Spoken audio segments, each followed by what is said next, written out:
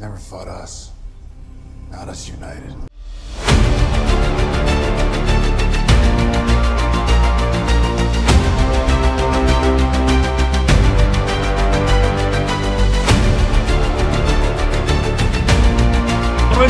Oh! My favorite moment in the entire... Maybe I should complicate this before I start speaking here. Hey guys, welcome to Indie Wednesday. I'm Jared. This is Comics League. And today we are going to talk about, as I've hyped up for a long time, Crossover Volume 2. And this volume is entitled The 10-Cent Plague. This sort of establishes a lot of context around like a lot of what we've been talking about with the book. Turn my light on. Like, okay, so here's what I mean by that. All right. So for those of you that don't know, Crossover is the story of this event called the event or the crossover, where comic books explode into the real world, literally. And what's cool about this series that I really like is since it's Image, a lot of Image characters show up in this book in the real world. And it's actually really, really cool how they do this. Now, this is written by Donny and Geoff Shaw, and drawn by Geoff Shaw. It's like one of the coolest series I've ever read. But before I get into this, I just want to remind you guys to like, comment, subscribe to the channel. It really helps me out. And hit that little bell button, because that way you get notified whenever I drop more of my killer content. So while we got that out of the way, let's get into the book. So this book starts off in the most ridiculous way possible, where, okay, a running theme throughout this is that there's something going around killing former comic creatives. I say former because a lot of these guys are in hiding. And then we find Chip Zdarsky, who is being hunted. But here's the funny part. He's being protected by Chip Zdarsky. Yes, you heard that right. Now, what I mean by that is because in the book Sex Criminals that he worked on, he's a character in it. So he's appeared in there. So it's Chip Zdarsky protecting Chip Zdarsky. And when they're sleeping in a hotel room, they spoon. It's so creepy. And then the being that is going to kill, that kills comic creators shows up. I'm not going to spoil who the being is, but we'll do it later. So, and I like how this book has previously in crossover, and it's like every page up to this point in like a cover image. It's so cool. I like that. Then we open up, and in this prison that I believe we talked about in Volume 1, we have this individual who's like drawing comic book pages and such, and supposedly narrating the story. It'll be revealed who that is later. It is very meta. So then we cut back to Ellie and Ryan, and what's interesting is we just discovered at the end, the cliffhanger at the end of Volume 1 was that Ellie is a comic book character. She's from the comic book world, and what's interesting is that she's not a pre-existing. What I mean is that she's not a pre-existing Image character that would be like, she's not in like Savage Dragon's book or something like that. It'll be revealed in a second. So she's in, I'll tell you, she's in this Image book. So because she's in this book, she's in this story about Image characters. So it's super meta, super Donny Cates, as a matter of fact. So the cops show up, and the cops are actually characters from Bendis' series Powers. And yes, that's about the only time I'll ever mention Brian Michael Bendis. So they're taken by essentially the police.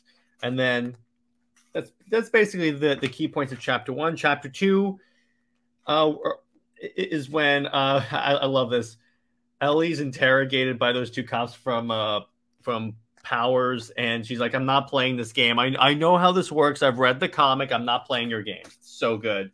I love this sort of self-aware take on comics that this book has. And then another comic book creator was killed, and this time it's Scott Snyder. Dang it.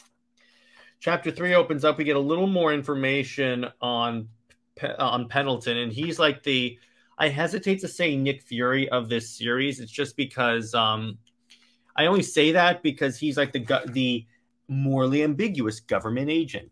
And then he's investigating all these comic book, like, what's the word? occurrences. And then what we get, what's actually really cool, is the constant powers. I forget their names for some reason, but they actually get Brian Michael Bendis into the interrogation room, and it's drawn in the style of Powers. That is really cool how they do that. And it's basically a lot of stuff. And then it's revealed that that individual that I told you that was like sort of narrating the story, it's Donny Cates. So yes, Donny Cates wrote himself into his book, which is really funny.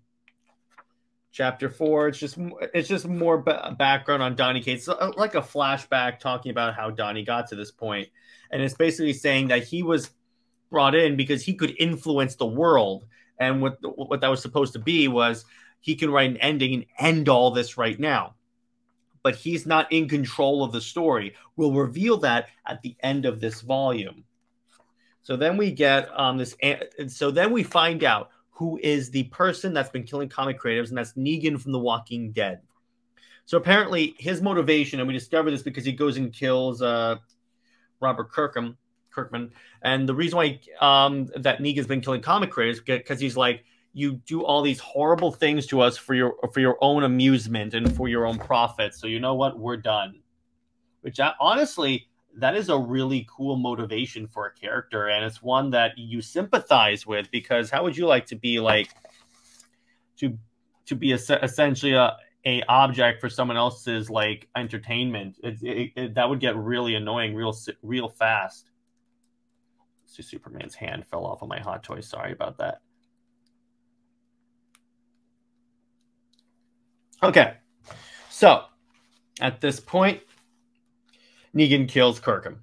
And then, moving on, then we get Donny Cates essentially explaining that, hey, I'm not in control of the story. But what he does to escape, he creates an exclamation balloon, grabs it, and stabs someone with it. That's how meta this whole thing is. So he can influence it like he's actually writing a comic book.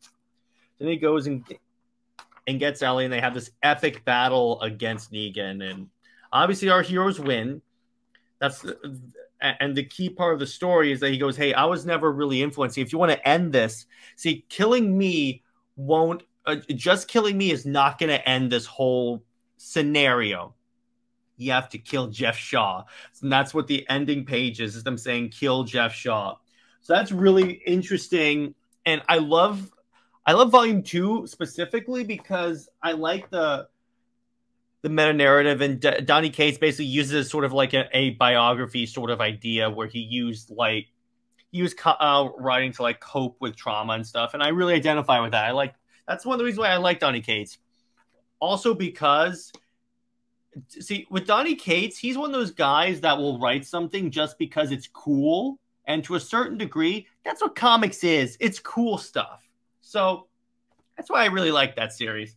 Plus, I like series for some reason, if it's like even movies or anything like that, where comic stuff comes into the real world. It's really cool. And I like how like we would react to this whole to this scenario specifically, because it's exactly, we would have these beings we would have these groups that are these religious fundamental groups that are like, Wortham was right, comics are the devil's work. Because we kind of still have that today, so it's not getting any better. So that's Volume 2. All in all, I give the series about a 10 out of 10 because I very much liked it. I love Donny Cates' writing, as in the case of his Venom run, Death of the Inhumans and such. It's really, really fun. Now, before I let you guys go, I want to let you know that we are going to have a bonus Indie Wednesday interview coming up tomorrow. Not tomorrow, but it'll be up on Saturday. It'll be a crossover with my Under Two Capes podcast. We'll be interviewing an indie creator, so that'll be really fun. And then I'll be on Nerdette's show on Thursday. So by the time this gets uploaded tomorrow, I'm going to debate with her the possibility of like the sell the Snyderverse to Netflix hashtags. So that should be really fun. So on that note, stay heroic, everyone. Oh, drop in the comments what indie book you guys would like to see featured, because I always take suggestions. I will get to them eventually. And 100%. And honestly, you guys help me because I get to be exposed to all these fantastic stories that I normally would never have, because normally I'm like a Marvel DC Strictly guy. But starting the show, it really opened my eyes to all these different series and other ways to follow my favorite creators. So on that note, stay heroic, and I will see you in the next one. Bye-bye.